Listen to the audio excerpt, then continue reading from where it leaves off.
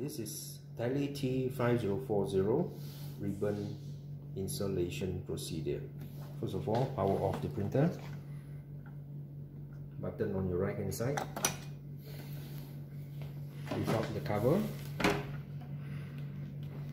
Okay, press the release lever on your right hand side. And the print head mechanism is lifted up. Push the print head a bit towards the center or towards the right hand side, and this is how the ribbon looks like. A big gear wheel here. Turn it according to the arrow. This will tension up the ribbon. Right. Hold on to the larger piece on the ribbon holder. Bring up the ribbon to the top, lowering down, and place it to the rear section. One more time. The rear section will be on the corner here and over here, and this is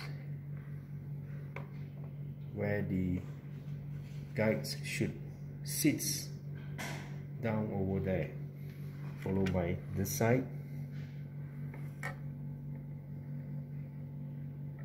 sitting over here. Leave the ribbon top, lowering down, and place it in position. Right. Next, on the print head, holding the ribbon guide, place just underneath the print head roller. Okay, for the hook on the right hand side, it must be parallel together with the print head. Clip on over there, this section, and on your left section you just have to push it upwards. That clip would ensure that the ribbon is locked in straight.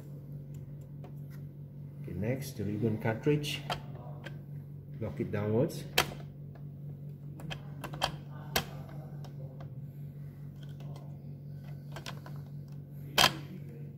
So you would feel that it is not moving loosely. And next, rotate the knob here to tension the ribbon. Okay, so once you have fitted in properly, press the green bar label here to lock down.